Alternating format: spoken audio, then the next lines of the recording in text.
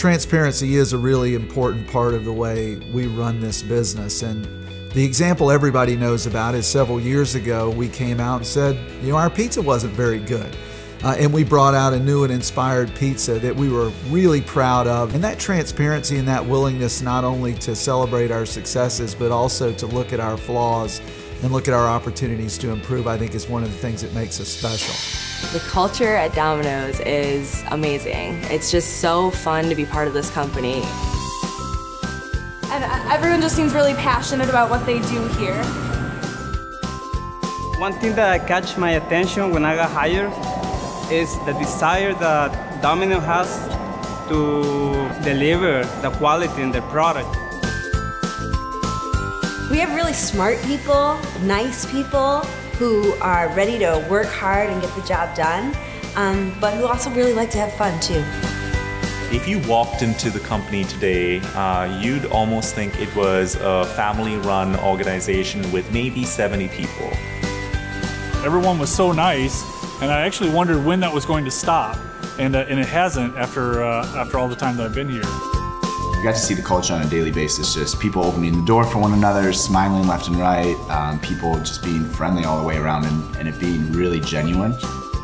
They've designed a culture that you just want to be a part of. They set goals and they give you the resources and the tools to achieve them.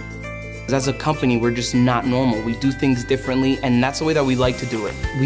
We're kind of quirky, and I think in order to work for Domino's and really understand it, you have to be a little different, and I love that about this company.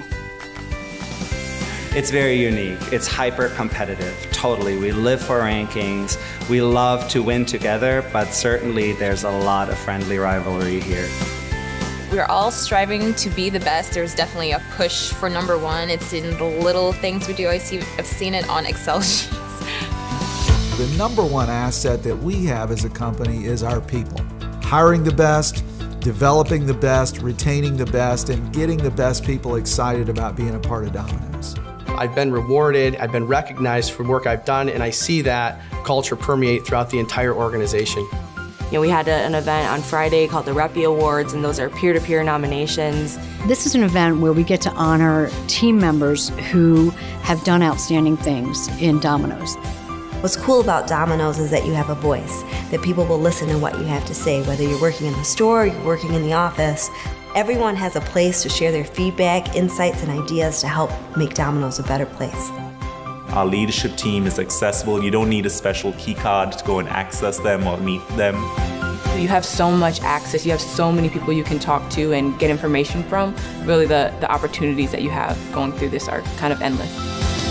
Technology is a very important part of our business model at Domino's. And we try to take that same type of innovation and bring it internally also. And we're spending a lot of time and energy thinking about how we can use technology to improve the operation of our stores and also to improve how we function here at the WRC.